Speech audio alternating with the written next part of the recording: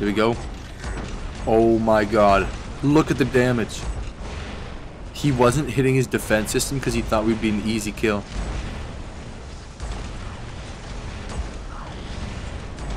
Holy.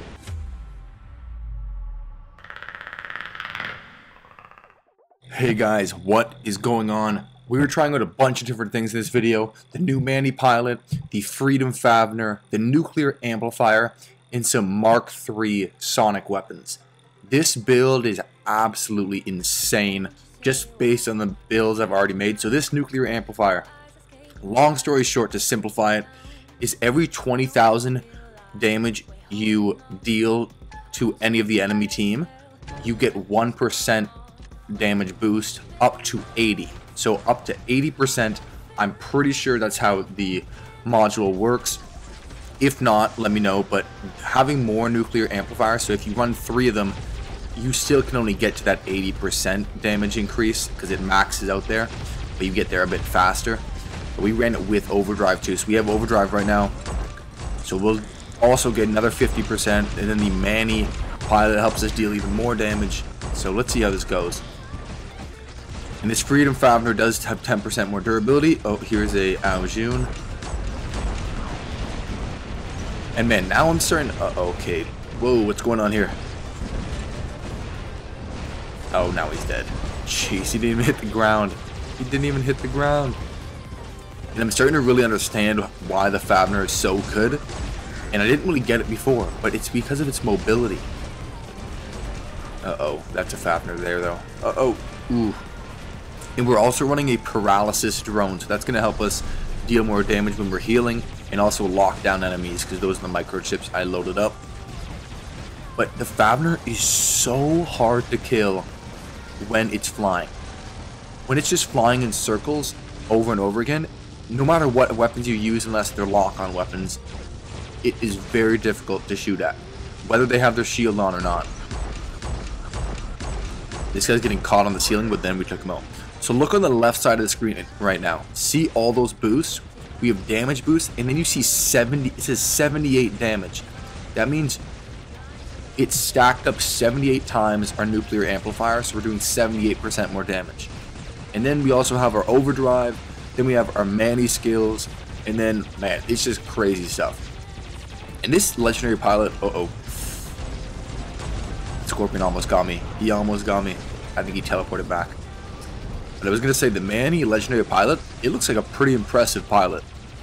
It's definitely one. I thought the Adrian Chong pilot was the best for a while, just because, you know, it's simple, it's easy, you get the damage, increased damage for any robot you run it on. And now the Manny pilot's kind of a similar idea, where you can run it on any robot, and it's pretty universal. Uh-oh. We got 2 shields for a second there. Oh, that Scorpion keeps trying to get us. Okay. Uh-oh, we're going after him. So we're dealing insane damage right now. See, that's why we just smoked that Scorpion. This guy's AFK, I think. Oh no! Oh my god, what the... See how easy I broke through that Shellbot's shields, though?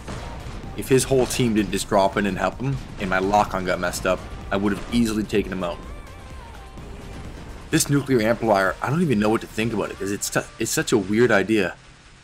It's like a combination of overdrive, thermonuclear reactor, and like, I don't know.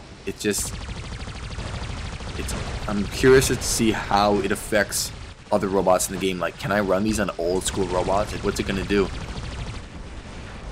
It could be awesome. See, look how difficult it was just to kill that Favner with like no health left. Uh-oh. Alright, we're gonna get taken out. What's this guy running a Griffin for? Alright, let's run our Titan here. So this is the same build I had last video. I kept it in my hangar. Jeez, we just EMP'd. And yeah, I made the mistake. I kind of just misspoke last time. But yeah, the EMP doesn't reduce damage. Oh, come on. Oh, that's a behemoth back there. And you can see when we don't have our ability, this build isn't that amazing. It's only when you go up in your ability, when you have that rocket launcher, where you're really dealing some serious damage. Alright, here we go.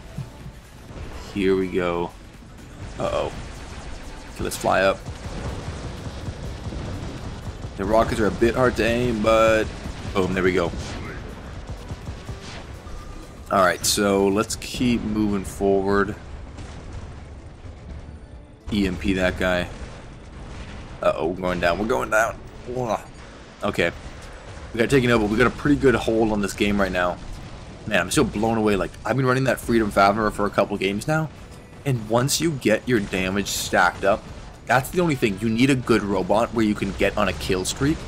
Because the kill streak's everything. If you can get a kill streak going, then you can get your damage way up and pulverize enemies. And that's what we were doing. And I forgot to mention, I didn't even realize the Mark III weapons were coming this update until the update dropped. But now you can Mark III all your weapons. It's not as annoying as getting your weapons to Mark II, because that's where you have to drop a lot of gold and time. But Mark III weapons, man, it's coming. Imagine when there's Mark IV, Mark V, Mark VI. I'm not really a huge fan of it just because I feel like it puts... Uh-oh, we're getting... can we escape out of here? We're just gonna run. I'm just gonna run. Run! Run! Run! Ooh, okay. And I think it's 1,500 gold to...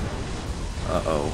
Okay, let's see if we can grab this beacon and finish scam. I think it's 1,500 gold to get your weapons to Mark III. But if you have 50 weapons, that's like, what, 75,000 gold? That's ridiculous. I think we're going to finish this game off right now. Boom, we got the kill. Didn't get the beacon, but we got the win. But yeah, I think Mark III weapons are going to kind of widen the gap between top level players and lower level players just because it's more gold you got to spend. But I guess that's the way that the game's going. Alright, let's drop in one more game. Ooh, Canyon. Let's see how this works, because we have sonic weapons which are close range, but then the Favener itself is a bit of a more long range robot with its flying and its built-in weapon. Alright, I don't want to hit it just yet. You know what I would love to do too? Uh-oh. Oh no. Oh my god, are we gonna die right here? I can't move. I can't move. Okay, we didn't lose any weapons. Whoa. Okay, we're gonna back up. We didn't lose any weapons. And I'm starting to think the Favener could be a really good counter to shell bots. If you put the right weapons and just stay flying, they cannot hit you. They're not fast enough. Jeez, they're really attacking this beacon right now. Come on. Come on. Kill him. Kill him.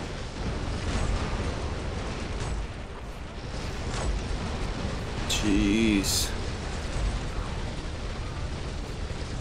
Okay, see, this is where lock-on weapons can hit us now, but it's so difficult to hit this thing in the air, especially if you have boosters and speed upgrades. This thing flies. Like, you need really good aim just to hit it. And even if you have good aim, like I think I have decent aim, but I constantly miss the Faveners when they're flying. If you have rockets, there's no way you're hitting one of these things. Unless he's standing still. Let's take down this Hawk. If you can see on the left-hand side of the screen, our damage is starting to stack up because we're getting on a kill streak.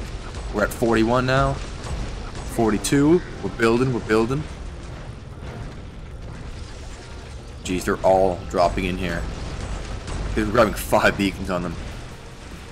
I really want to see how the Favener with this crazy damage, overdrive, and like all these upgrades goes against a Titan. Let's see if we can go against one of their Titans and see how much damage we can deal. Because I think this thing would do pretty impressive damage, or it should deal pretty impressive damage to a Titan. I'd also love to try it against a super durable Fenrir, because those things are annoying. Alright, we're going in. We're going in. Okay, that Almeng didn't have much health left. Okay, we have crazy damage right now. Let's see what we can do. Here we go. Oh my god. Look at the damage. He wasn't hitting his defense system because he thought we'd be an easy kill.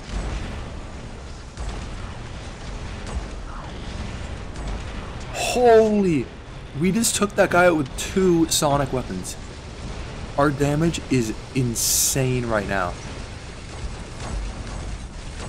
Oh, we almost took out 2. You guys saw that, right? We just absolutely annihilated that Minos. Holy jeez.